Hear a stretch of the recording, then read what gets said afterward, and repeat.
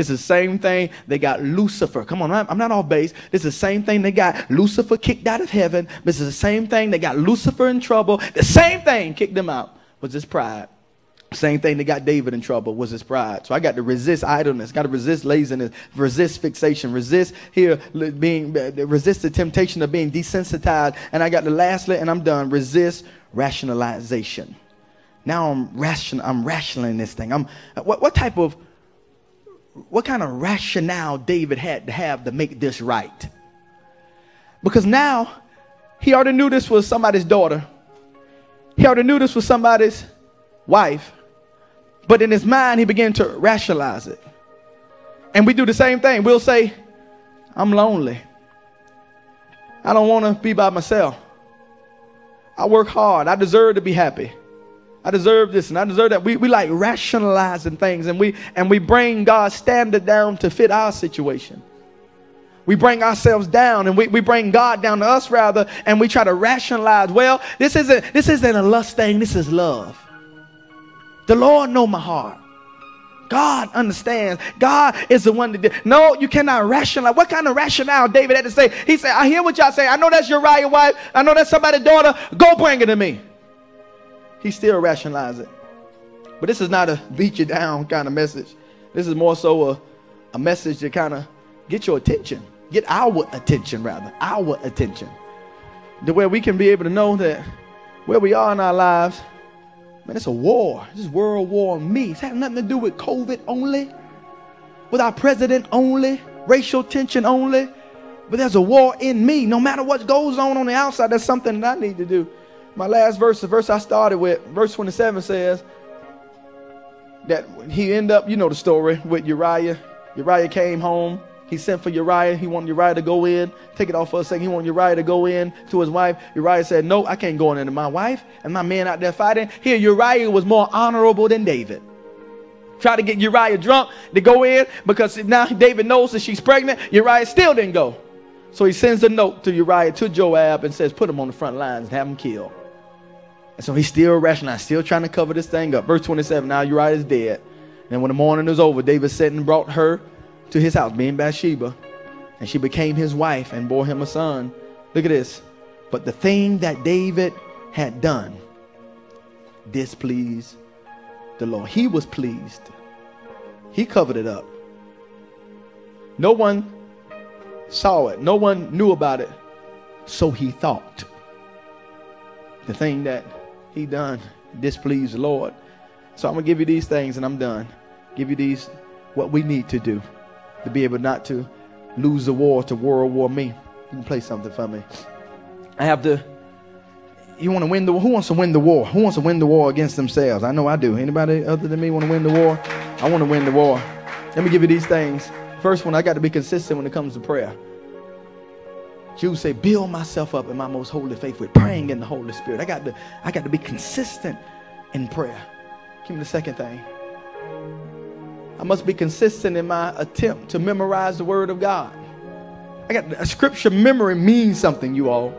Because when you're being tempted, when Jesus was tempted himself in Luke chapter 4, the enemy came. What did Jesus say? It is written. When you can pull the word out in times of temptation, it makes all the difference in the world. You still have to withstand. You still got to submit to God and resist the devil. And then he'll flee. But scripture memorization means so much. Number 3, I must be consistent. Somebody say consistent. Somebody say it like you want to win the war. Not like you waving your white flag. Say consistent. Must be consistent in my pursuit of training my mind. Paul said like this, I got to be not conformed to this world. I'll be transformed by the renewing of my mind. I got to train my mind. My mind naturally just wants to do what it does. My mind naturally says, man, I'm a man and I should be able to sow my wild oats. I should be able to enjoy myself. I should be able to do what I need to do. I got to be not conformed to this world. Be transformed by the renewing of my mind. Let me see the next one. I must be consistent in being accountable. Somebody in your life got to be able to hold you accountable. Somebody in your life need to say, that don't need to be your friend. Somebody in your life needs to say, you don't need to post that. Somebody in your life needs to say, you better watch him. You better watch her. Oh, you've put yourself in such a way to where nobody can tell you anything. You're a man like everybody else. Everybody make mistakes. Go ahead on. We'll see you later at the bottom. You got to put somebody in your life to hold you accountable. God knows I have people that hold me accountable.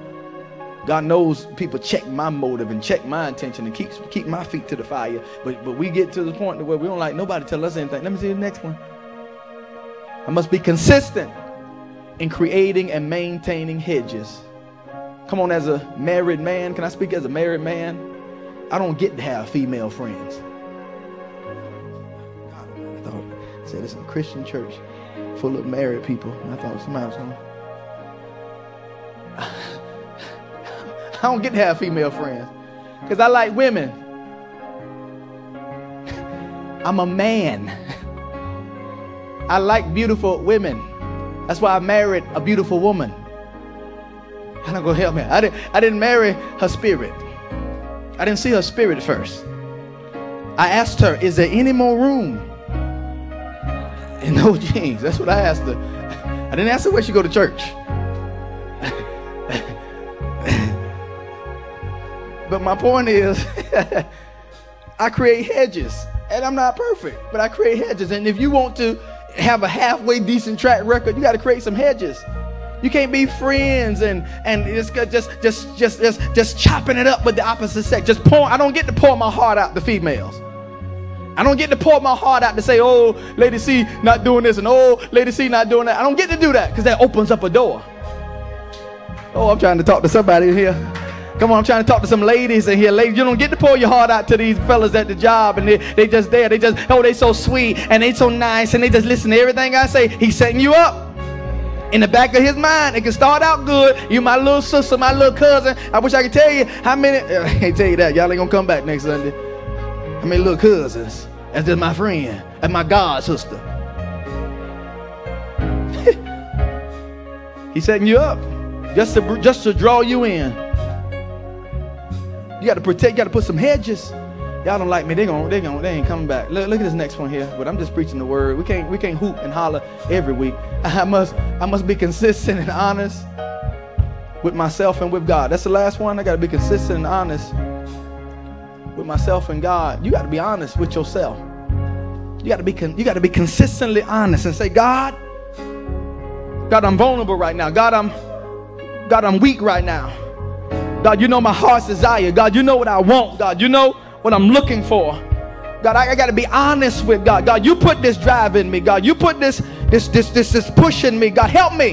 Help me to bring my flesh under subjection. Help me to be like the Apostle Paul that said, I bring my body under subjection, lest after I preach to others, I myself will be a castaway.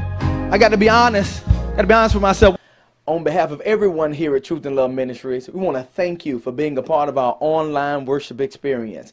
Thank you for your participation through your likes, your shares, and your comments. But we also want you to participate when it comes down to helping us continue to push this gospel message forward. You can do so by downloading our app, and you can give there in a safe and secure way. You can go to our website at truthandlove.tv and you can give, or you can text the word TILJAX to the number 77977. Thank you so much for your generosity. Thanks for watching. Be blessed. See you next time.